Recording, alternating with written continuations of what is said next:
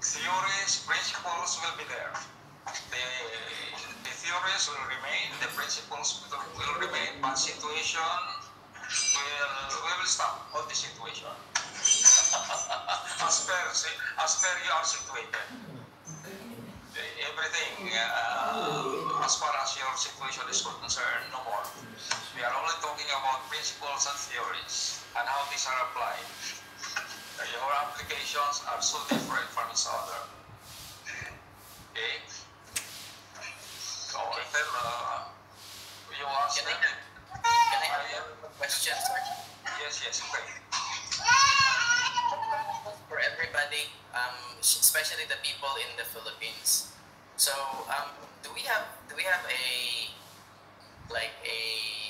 certain program or MIS that we are using in the Philippines? Is there a standard given by the government, or do we have to develop our own? We have to buy our own for every school.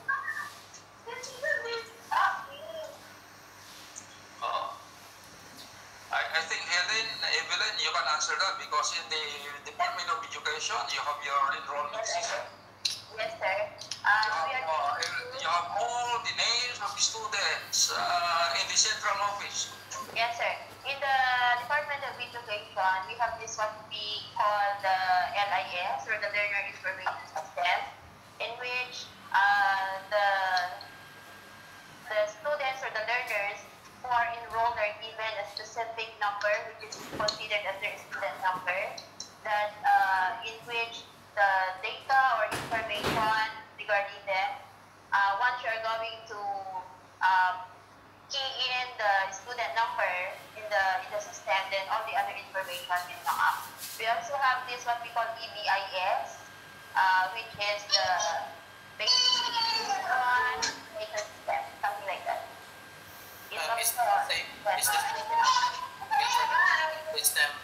Is this the same information system that grades academic performance of the student? Yes, sir, in the LIS. Yes, sir. Next school year, it will place their what do you call that one? Their ratings, and then even their classification, whether they are promoted, something like that, or failed. So you have enrollment systems, you have teacher record systems, something like that. Teacher information systems.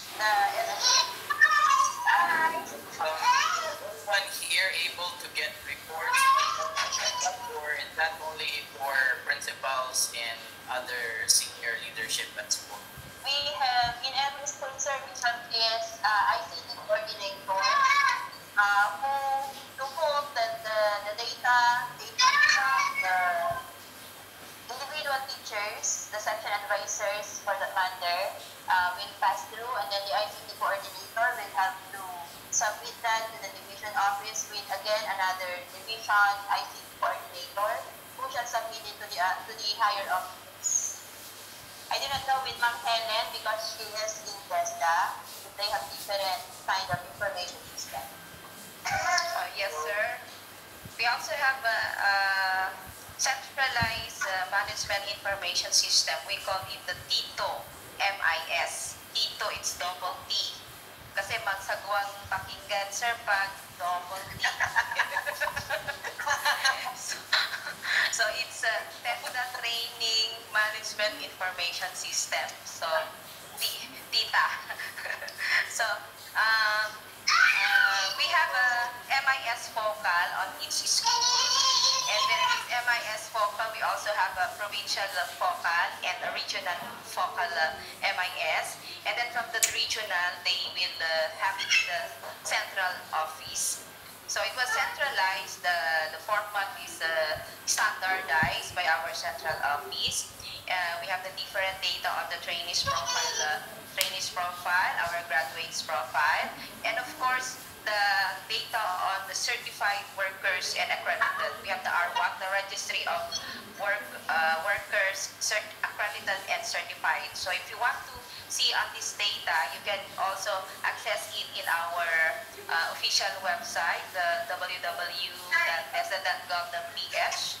For example, you've been assessed in a certain qualification, like for example, Sir Davis, you've been assessed as in the CSS, the Computer System Servicing, NC2, then you will be registered in that data.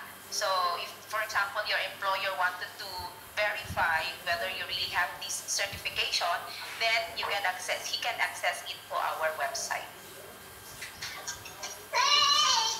But the problem that we are sometimes experiencing there is since many of the test schools and institutions is making use of that MIS in the downloading of the data, so sometimes we work, our MIS work during the night because the computer or the internet is fast during the night. And before we give the data in our trainees profile or in our application profile or enrollment profile, application profile in the assessment and enrollment profile in the training. So we have there yung consent form first, whether they agree on downloading their data to our MIS or they will not agree. So may consent form pa po sila na i-check. Pag na-check nilang yes, then we have all the privilege to enter their data in our website or in our MIS pala. Okay. So the reason why I'm asking is because I just wanted to maybe some of the decision making that is happening at your school to our school. Our school kasi we do look at the, like, especially for grades 1 to grade 9, we look at their reading skills and their English skills, and we look at ways we look at it in many ways, and we generate the data out from the MIS that we have and recommend certain interventions for our students who are not performing well in reading and in as a whole in their English skills. Because as you know, our students here are, their primary language is Thai, and they what do you call this one? They're having a hard time learning in English, some of them, and that's why we are focused on keeping track of their performance, their academic performance in reading and their entire English skills. I don't know if you have something like that, like you mentioned a while ago, that some students are demoted, some students are promoted. How are these information, and how do you get those data, and maybe not those specific data like the promotion of the students, but maybe data that are critical to the improvement of the whole class or the whole student body, so that you can look at providing interventions for students who are in a certain category that would benefit from certain interventions. Do you have something like that?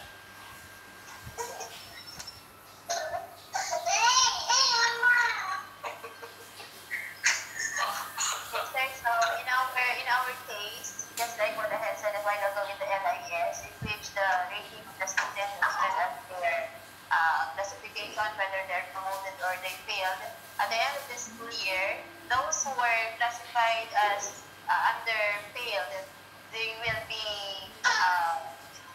be a consolidation of those particular data from grade level, and then it will be basis for the offering of revision for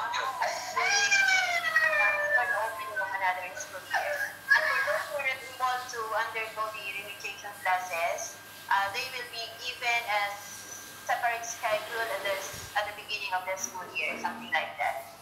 So there will be interventions also because of the data generated from the LIS.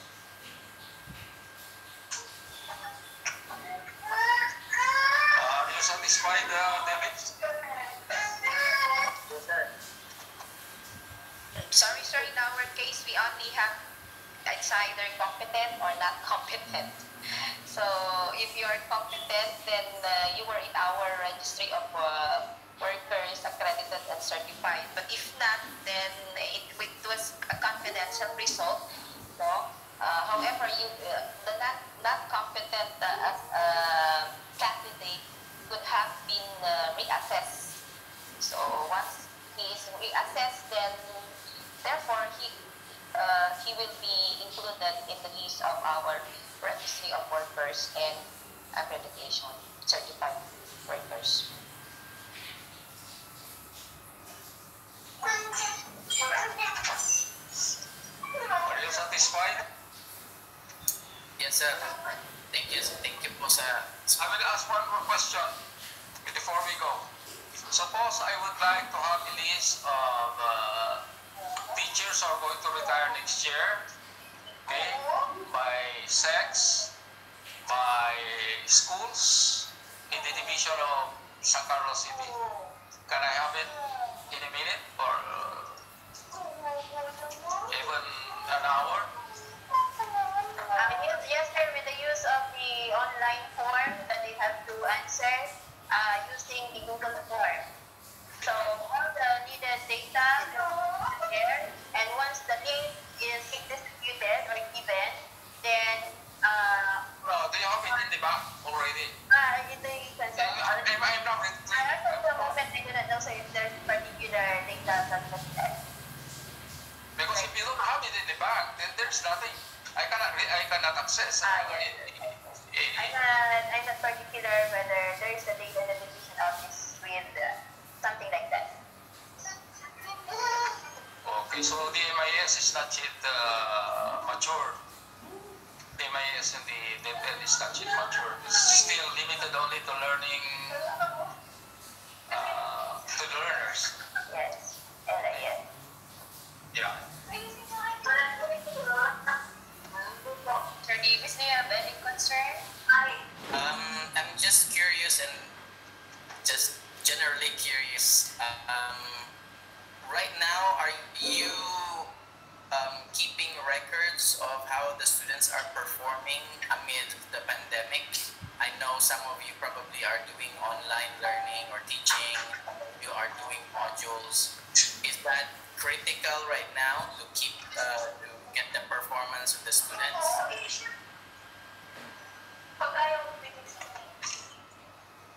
Yes, sir. We are keeping track of their progress. We are being guided by DepEd Order number 31 series of 2020, which is regarding assessment.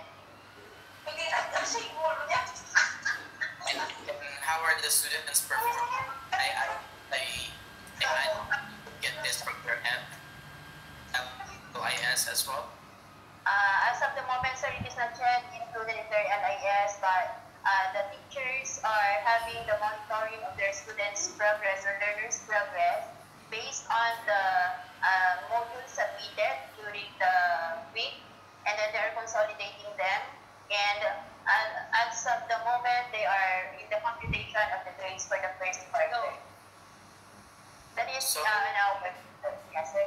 So you mean in your case, the performance of the students, where normally it is entered into your LIS, is now separate from your LIS because of the situation? As of the moment, sir, we'll be using of the ECR or the electronic class record in the computation of their grades. And then once those grades are already complete from first quarter up to the fourth quarter, then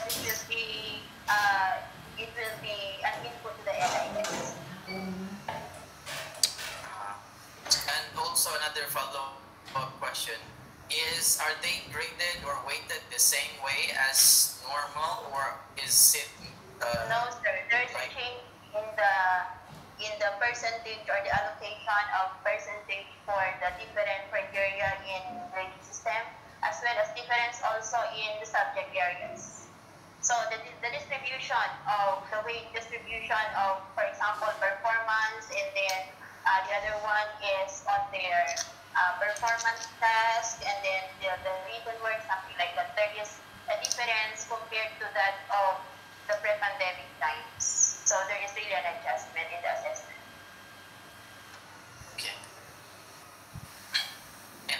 teachers performing their well-being, is that being tracked or no? Yes, sir. They are being tracked. Also, we have regular kamustahan, which is held online or virtual. And then, of course, their concerns are being aired. And then they share their experiences. They share also possible solutions to whether there will be concerns that will come up. And then, of course, the support from the administration is always there. Thank you. You're welcome, sir.